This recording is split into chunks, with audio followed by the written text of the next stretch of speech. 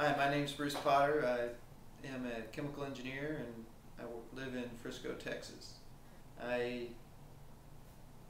have had issues with IBS and acid reflux for over 5-6 years.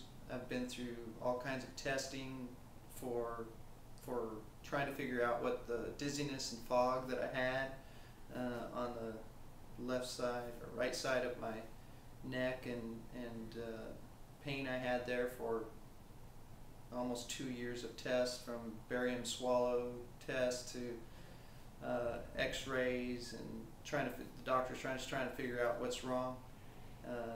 In that interim that they were doing that, they discovered that I had acid reflux with the barium swallow test. So they put me on acid reflux medicine. Was on that for almost 3 to 4 years. As far as the IBS attacks, I've had those almost the same length of time. They were so extreme that I would actually have so much pain that I would, from the cramping in my colon, that I would be bent over and actually pass out within 5 to 8 minutes of feeling the attack come. And one day, my wife, who's a nurse practitioner, recommended I come to see Dr. Matt Chalmers, to have some testing done. When I got here, I didn't realize what kind of testing was to be done, and the test was kind of different for me compared to a traditional test, and I was a little bit skeptical of the type of testing, and didn't, being a scientist myself, kind of was a little hesitant as to whether this was really going to work. But I was out of options and I didn't know where else to turn, and so I thought I'd give it a try per my wife's encouragement.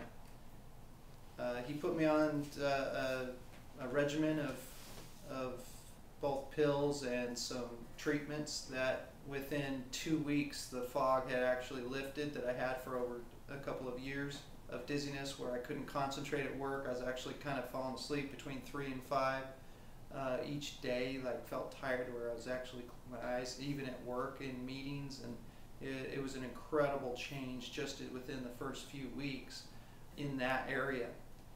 Of course, during the testing phase that Dr. Chalmers was testing me, he told me that I had some clog or some backup in my gallbladder lymph node system, and he said you should clear your fog. And I didn't even tell him I had fog.